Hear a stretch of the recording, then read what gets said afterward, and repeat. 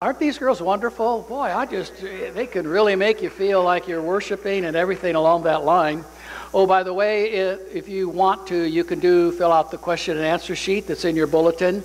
And, I don't preach very often, and so I decided to try to get a little confidence, encouragement from Carol, my wife. And I said, this week you're going to listen to me. And she says, well, I've heard your sermons for 50 years. I suppose I could stand to listen to another one. So I humbly come before you today, and I want to preach to you about a subject that's dear to my heart, and that is be ready for Christ's return. And our scripture text is going to be Matthew 24, 1 through 51. And I always like to include a key verse. And this is the one I'd like for you to remember. If all else fails, I'd like for you to remember that. And it's therefore keep watch, because you do not know on what day your Lord will come. As we take a look at the second coming of the Lord, there are two messages that we see that it gives us. And the first message is a warning.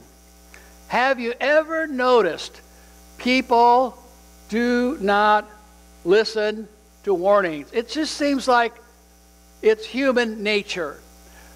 The sign, wet paint. What do? Oh, it was wet. My finger is blue. Well, I'll have to take care of that. There's also a story that came about a man who was driving his mother. This is the speed limit sign, And he was driving his mother one Sunday afternoon, and she kept scolding him for going over the speed limit, and unfortunately, he dismissed her. And guess what? A trooper went ahead and pulled him over and gave him a ticket. As they resumed their journey, he kept saying, I should have got a warning. I should have got a warning. I should have got a warning. And his mother said, I gave you the warning, and the trooper gave you the ticket. Now, our children are not innocent in all of this. They, too, have a way of trying to get around warnings. And this happened in a church or a church school. It was lunchtime, and they were going through a luncheon buffet, and they came to the apples, and there was a sign there. And the sign said, basically, apples, take one per person. Remember, God is watching you. Well, you go further down the line, and I know this was a child scribbled in a crayon on another sign by the cookies. It said, take all the cookies you want, because God's watching the apples. We're just like that today, but when we come to the second coming, we realize that these warnings are very stern and very important. And it's a warning for all believers. It is a warning for sinners who have not accepted Jesus Christ as their personal Savior. It is a warning to all those that have been so preoccupied with the world, have chosen to ignore God, His Word, and His will, and don't think they have anything to worry about. This will be a day of eternal judgment. They have been warned. So the first message that we get in the second coming is there's a warning. But there's a second message, and I like it because it's to the Christians, and it's a promise. And I think we all look forward to the time when Jesus Christ will come again, and we shall be lifted up, and we shall spend all eternity in heaven. What a wonderful day that will be. We shall go to heaven and have eternal bliss. We shall see Jesus, and we shall be with Jesus. What a glorious, glorious day that will be. And we will experience all of the wonders of heaven. Now, when we go to the next slide, which is in the book of Revelation, and there we see John as he has experienced the heavenly experience. And John is recording what he heard. And he said, I heard in a loud voice from the throne saying, now the dwelling of God is with men, and he will live with them, and they will be his people, and God himself will be with them and be their God. He will wipe every tear from their eyes. There will be no more death, or mourning, or crying, or pain, for the old order of things has passed away.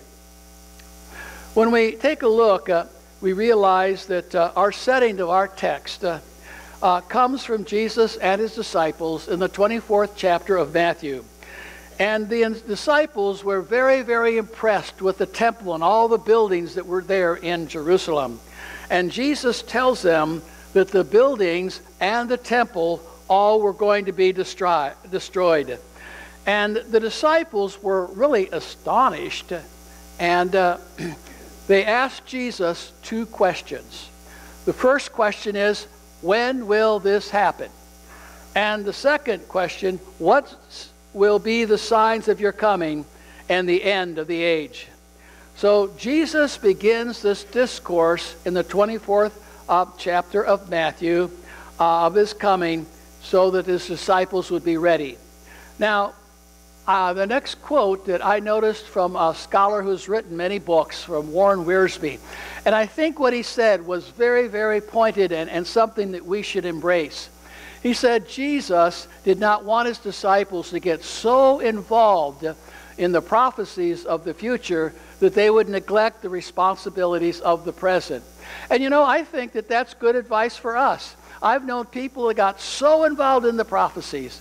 We cannot neglect the responsibilities of the present, which is to tell people of Jesus Christ.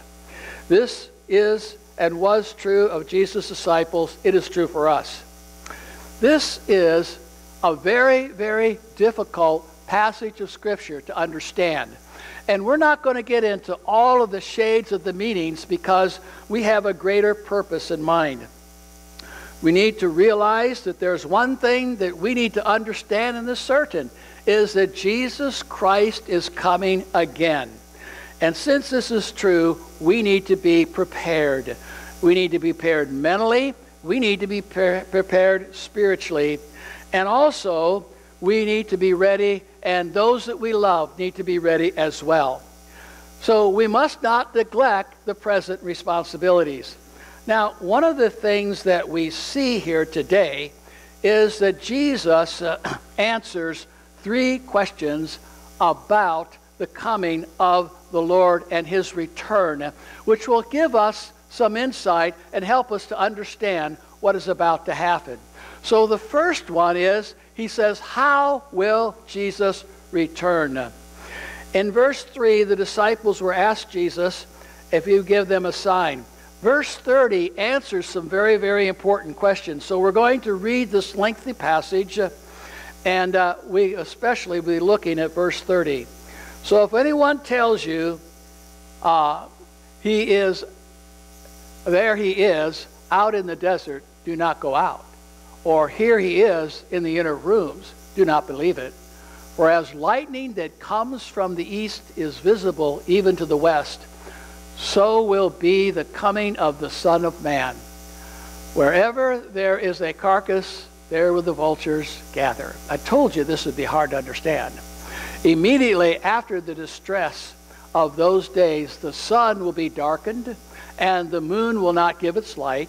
The stars will fall from the sky, and the heavenly bodies will be shaken. Then we go and it says, at this time the sign of the Son of Man will appear in the sky, and all the nations of the earth will mourn. They will see the Son of Man coming on the clouds of the sky. And get this, and I want you to see this, with power and great glory. So Jesus first came as a sacrificial lamb. And he was one who died on the cross for our sins. But when he comes the second time, he comes as a lion. He is coming as the King of Kings. And he is coming as the Lord of Lords. And he will appear in the sky. His power and authority will be seen everyone and by all. The righteous will stand in awe, and the wicked will have their mourning. At this time, Christ will now come to assert his power. He will come to assert his authority. Yes, Jesus will come with great power and authority. Now, when we take a look and we get glimpses of what heaven is like, and we can see what glory is going to be, and we see that he is not only going to come with power and authority, but with great glory. Now, we take a look at the word glory. It means the visible display of honor and majesty. This glory will be manifested in a manner by the coming of Jesus, the ripping apart of the heavens, surrounded by the angels and all the wonders that surround him in the sky. The presence of the Lord will be an awesome sight. There isn't going to be anybody calling God the man upstairs. Knees will bow. Tongues will confess that Jesus Christ is Lord. His holy presence will bring awe and reverence unto his names. And for us who are Christians, we will rejoice because we have prepared for his coming. But you know, there are those that haven't. And even though they've been warned, they will say, if only I had known. They are the ones who were so busy with the things of the world that they did not think about Christ's return. I'd like to tell you a story about this word, if only I had known. And I saw this once, either on a video or television. It's been a while ago. It involved two high school girls and the charcoal grill. You know that grill is right here. See it? It's imaginary. It's right here. Had one girl standing here, another girl standing there. Now, we all know that you put the charcoal lighter on first, and then you put in the match. But some of us guys, you know, we don't think it's doing too well. So how many of you guys have decided we need a little extra, you know, so we stand back and we squirt and whew, you know, we see the fire. But we've all been told you never, never, ever mix gasoline with fire because there'll be an explosion. And the one girl saw that she thought it needed a little help, and she had a gasoline can.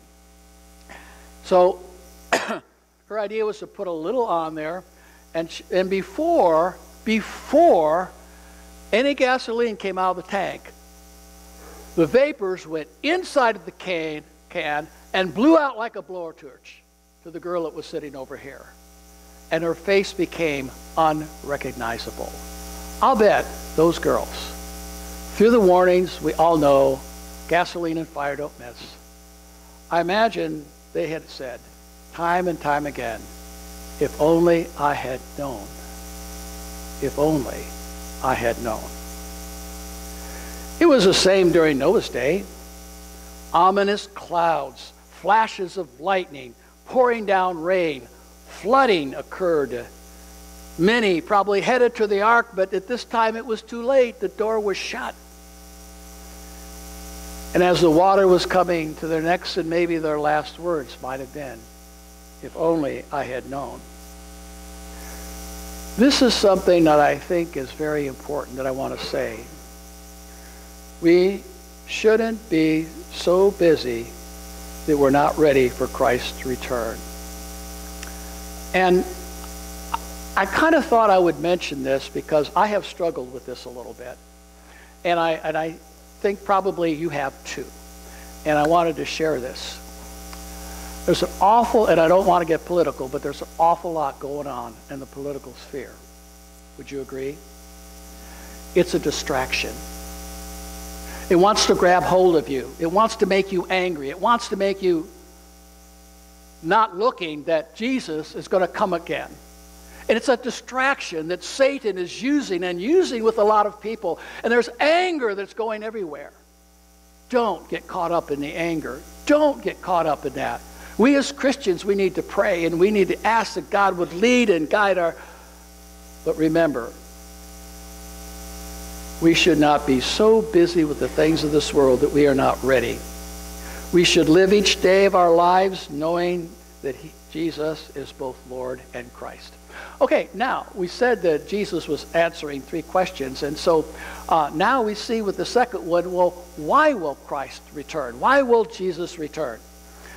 And So we go to the next slide, and there is two reasons. Oh, I guess not.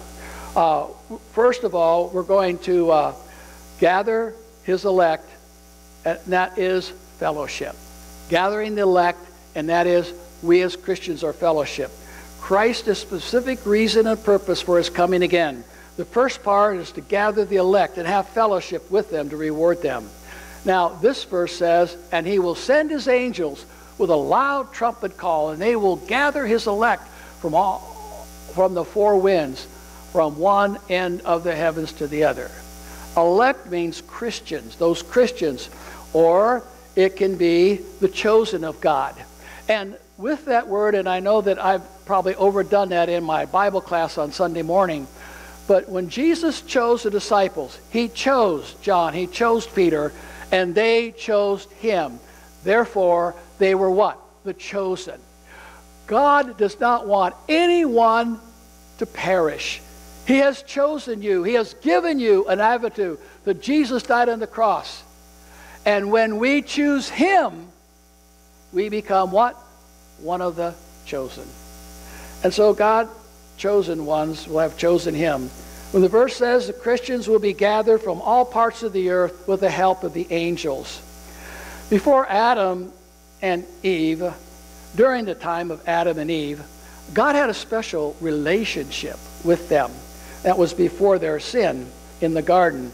And throughout Scripture, we have seen that God loves us. And their sin separated them from God. And sin also does that for us. But we see so much love in the fact that Jesus died on the cross for our sins. And all of this is done so we could be reunited in this wonderful fellowship with God. And we'll be in heaven. It'll be glorious. It'll be wonderful, a great family reunion. And one of the wonderful things is it will last forever. It is the promise that Christ has given us if we have accepted him. It is that true. Now we go to the second one, and he has said that a reason he's going to come, he's going to make all things right, and he is to judge the wicked, and there will be a separation. And when we get to verse 30, again that we just read, it says, all the nations of the earth will mourn. They will have reason to mourn. They have despised and they have rejected the Lord. They've rejected his power. They've rejected his authority. They've rejected his word. And for them will be final judgment. Now, we take a look at some of the parables that he gave. Parables of the tares, the fish net. The angels will separate the wicked from the righteous. The wicked will not inherit their glorious home in heaven. They will be condemned, punished, and separated from God forever. When we take a look, it's an interesting thing. In Matthew, the 25th chapter, we see that Jesus has come, and those on his right side are the righteous ones, and those on his left are the ones that have been considered not righteous. And Jesus goes through this. When I was hungry, you did not feed me. When I was naked, you did not clothe me. When I was a prisoner. And to the wicked, they say, well, when did we see this? When you've done it to one of the least of my brothers, you've done it to me. And he will say the same thing to them. And then this is what's going to happen. They will go and be separated forever. And as we are lifted up, they will be left behind forever and ever and ever. And we as Christians will have this wonderful, wonderful experience about going to heaven and being there. But, you know, I didn't write the Bible, right? God did. Sometimes I would rather talk about the love of God and heaven rather than hell. But the Scripture warns us again and again. And we see that all the nations of earth will mourn.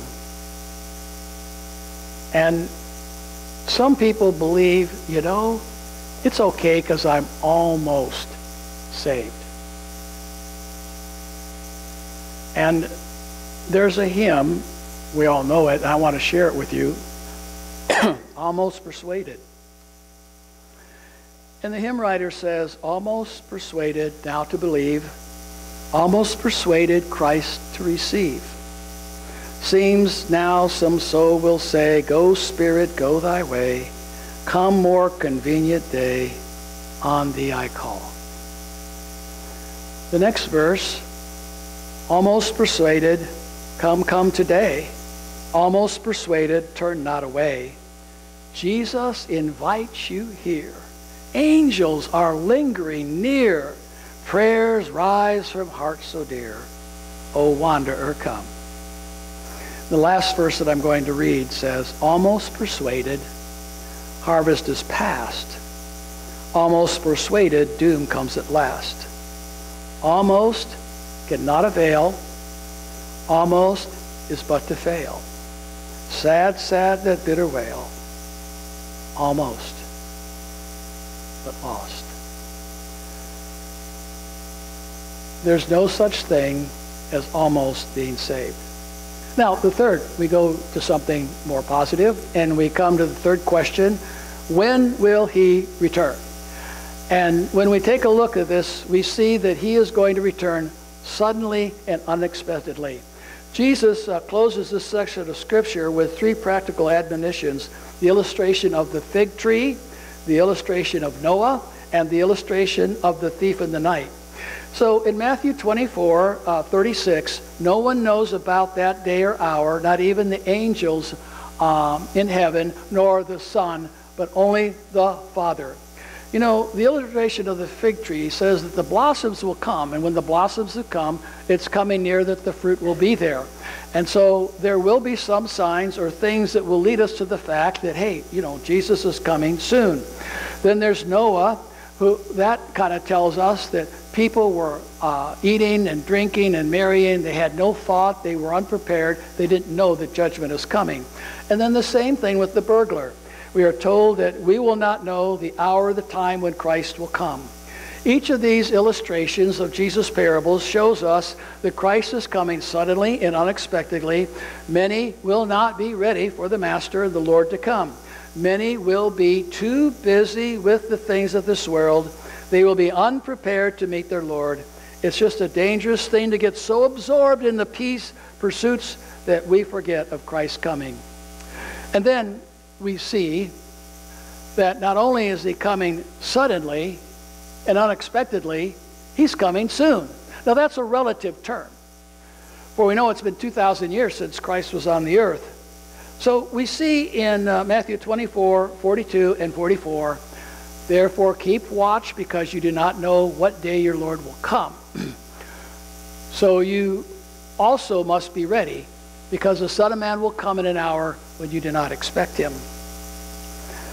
The Bible teaches us that we're living in the last days. And each of us has been taught by the Bible that we should believe that Christ is coming in our lifetime. This is what Paul did. He believed Christ was coming. This is what the Lord wants us to believe. He wants us to be a prepared people, expecting him at any moment. Still, some say the Lord has been gone a long, long time. Isn't that right? So why should I expect? That was the problem with Israel. They walked through the water, the cloud and the fire and everything, and they forgot about that. Well, God was with us a long, long time ago. You know, maybe time is relative, and maybe it hasn't been that long. In 1992, Bob Russell wrote a book entitled, When Life is a Zoo, God Still Loves You. Now, this was in 1992. He writes, do you know how many a billion is? 1 billion seconds ago, John F. Kennedy was inaugurated. 1 billion minutes ago, Jesus walked on the face of the earth. 1 billion hours ago, man did not exist. But $1 billion ago was yesterday noon at Washington, D.C. Maybe it hasn't been that long. And in 1 Peter 3:8, it says, to the Lord, a day is 1,000 years is like a day, and a day is like 1,000 years. Jesus is coming Maybe it hasn't been all that long. So to conclude today, there are two things, a fact and a question. Christ is coming again. And the question I propose to you is, are you ready? It's emphatic. He is coming again. And there will be those that are ready and those that are not. In this particular church, for years and years and years, we have an invitation hymn. And a person can accept Jesus Christ as their personal, give their desire, repent of their sin, be baptized in the watery grass of baptism to rise in newness of life. Some who are Christians who have been immersed into Christ would like to become a member and join with us as a spiritual family. Some are just having a hard time, and Pastor Eric has always said, if you need to rededicate, or if you're struggling, we will pray for you, and the elders will come up and we will do that. I've always looked at the invitation it's for all of us. Maybe God is knocking on our door. Maybe he's trying to share something with us. Maybe he's trying to get us to do something, or maybe there are certain sins that are clinging to us like leprosy, and we just need to get rid of them. So whatever your decision is, I hope that you'll make one, because Christ is coming again. Let's all stand as we sing our hymn of invitation.